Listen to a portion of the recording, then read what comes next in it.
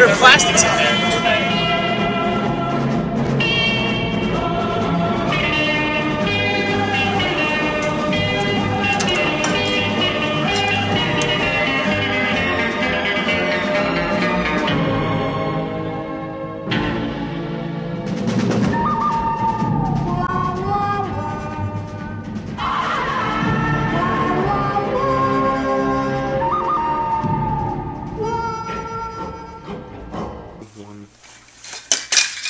Now for the end of our presentation, we would like to hand out some water bottles that we had custom made from the money donated by Toshiba to help out the environment. And as you can say right here, they say, I am reusable, so reuse it and save the ocean. Scotty, please. Alright. Okay, go. Ready? Plastics in the ocean. Go. You can do it. Alright.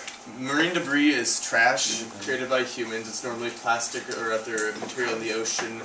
Human influence over the past 40 years has been a huge influence on the marine environment. It poses a serious threat to fish, seabirds, reptiles, marine mammals, and boats and coastal shores. So, all in all, this marine debris builds up, and it's been harming the environment for decades. Yeah, because the problem with this is it doesn't degrade like other things. It just stays. Okay, so there's two different ways it can get into the ocean: land-based or ocean-based. And ocean-based is when like a ship throws something over the side, or like a ship sinks and all its stuff gets thrown into the ocean. And land-based is like from landfills or litter. And like when a storm comes, it'll all get washed into the ocean, and that's actually a lot more comes from the land than it does from the ocean. So some of the problems with trash in the ocean is animals will eat it, and that's called ingestion. So they'll eat it, and it might be toxic, or it might choke them, or what'll happen is they'll eat it and they can't digest it because it's plastic, and so they won't be able to eat anything else, and they'll die of starvation.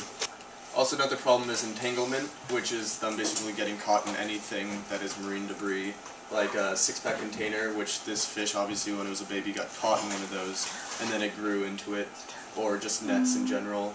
And so entanglement is a huge issue that affects most marine mammals and other animals. Yes. This affects, usually it affects larger animals, and they can suffocate from it, or they grow into it like that, and they'll slowly get strangled until they die. And it also affects the ecosystem, like coral reefs or their homes, which makes it harder to reproduce or even live where they normally live. So, something interesting that happens is there's these gyres in the bigger parts of the ocean, and trash will collect in the middle of the gyre, which is the gyre is like a circular current that goes around right here, and so because it's circular like that, all the trash, it goes clockwise. All the trash gets concentrated in the middle, and so what happened was there's like a giant ball of trash in the middle of the ocean, and it's about twice the size of Texas.